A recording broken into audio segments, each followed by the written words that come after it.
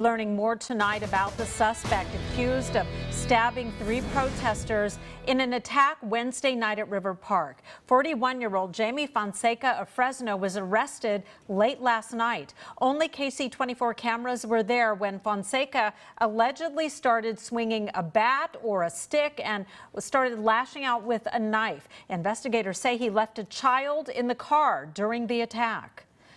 Our Medeiros Bab live at the Fresno County Jail. And Medeiros, what else is known about what happened?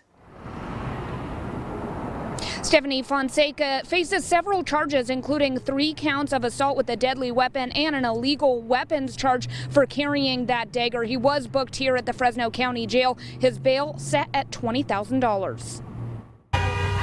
Horns blasting near Knees in Blackstone as a man got out of his car and confronted protesters blocking 4 lanes of one of Fresno's busiest intersections. Got out and approached them and basically ordered them to move to get out of the roadway. They did not. It sounds like he went back to his vehicle, returned with a weapon.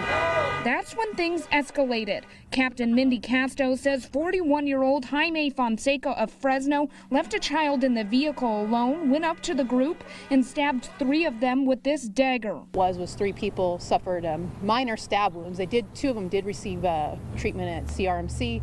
All 3 will be okay. The demonstrators were part of the Defend Armenia protest to draw awareness to the conflict between Armenia and Azerbaijan.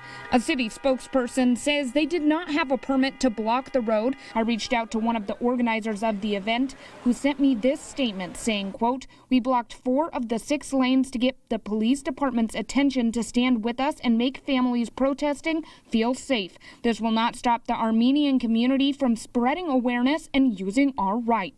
Organizers say they reached out to police before the protest, but the department says they were not notified. Casto says in the future, demonstrators should stay on the sidewalks unless they have clearance from the city.